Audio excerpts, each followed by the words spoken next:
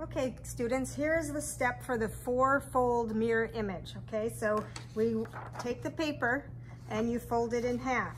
Okay, and some of you learned this as being a hamburger fold, but just fold it in half. Okay, so it should look like this.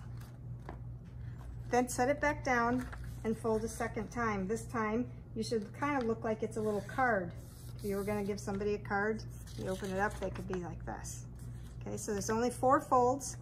You're going to open it back up, and all you're going to do is draw in one of the quadrants. Okay, so make the lines simple. You don't want something super little because it's hard to color in. So what I'm going to show you is that you take lines that are big, and they can be curved, they can be thick. Just don't make them super skinny, or like so that you can see them on your paper better. You can repeat a line or make it a little bit different. What we're going to do is try to fill this area in with spaces similar to this. So let's say you wanted a teardrop or something, you could put that there. If you want to put a letter or some kind of thing, as long as it's got a block letter look, you could add that.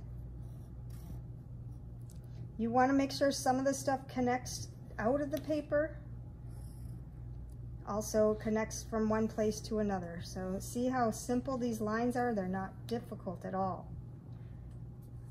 And put one more here so it feels like I filled the paper a little bit, and one more there. Okay, so that's all you need to do for that point. And then what we're going to do is we fold the paper back on itself. You need to put something soft under it, so like a folder or maybe a notebook. Put that underneath it. Take something like a marker that's closed so that you have something that you can press down on the paper. I can even see where my lines are through this printer paper.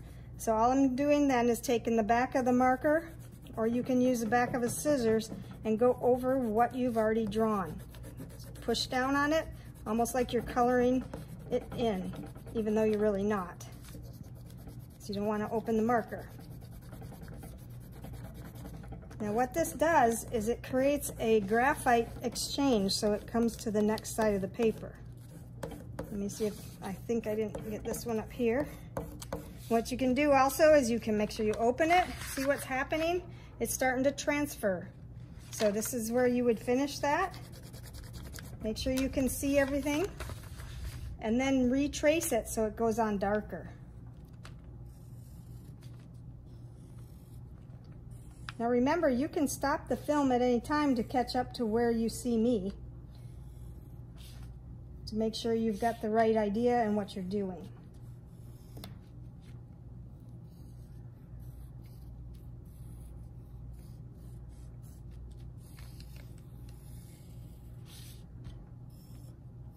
And then, now I'm going to fill the paper the long way like the hot dog, and I should be able to finish the last 2 areas, doing that same motion. Just like we did, and then you're going to color them in, and you will have something that looks similar to those. Okay, so you're just going to keep doing the pressure on the paper,